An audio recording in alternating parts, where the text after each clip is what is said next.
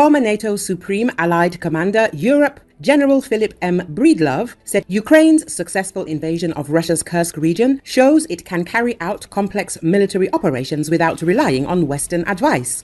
Ukrainian troops crossed the border into Russia on August the 6th in a high-risk move that deviated from previous strategies to counter Russian incursions, Business Insider reported. General Breedlove said he considered Ukraine's operation a success.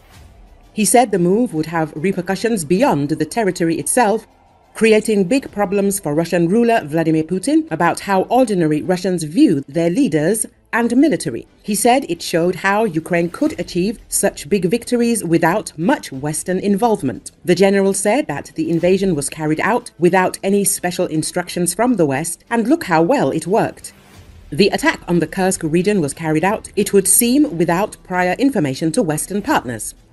Breedlove, who is also a retired U.S. Air Force general, compared Ukraine's success at Kursk to its major counter-offensive last year when Ukraine failed to retake vast territories. He said that during that counter-offensive, the West and other partners imposed many restrictions on Ukraine. The general believes that Ukraine would have been more successful if it had been as bold as it was in the Kursk region. I believe that if Ukraine had been able to use such an initiative last year, we would have had different results, he said.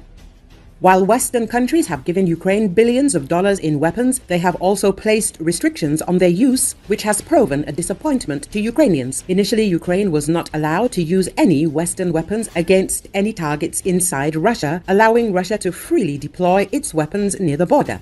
In May, that restriction was relaxed. But many allies, including the United States, still prohibit Ukraine from using long-range weapons in Russia, limiting Ukraine's ability to hit high-value targets there. Breedlove said he believed Western politicians had limited Ukraine because Putin had convinced them that if Ukraine won, it would have huge consequences. The most successful weapon Putin has in this war is intimidation, or in military terms, his ability to constrain Western actions by his threats. I believe this war will end exactly the way Western policymakers want it to. Right now, Western policymakers are morally or intellectually incapable of understanding what a Ukrainian victory would mean. Putin is defeated. The Russian military is broken, Breedlove said. He added that the West's restrictions on Ukraine must change. If Ukraine can hit the Russian supplies and personnel before they get to Ukraine, I think Ukraine can win this war.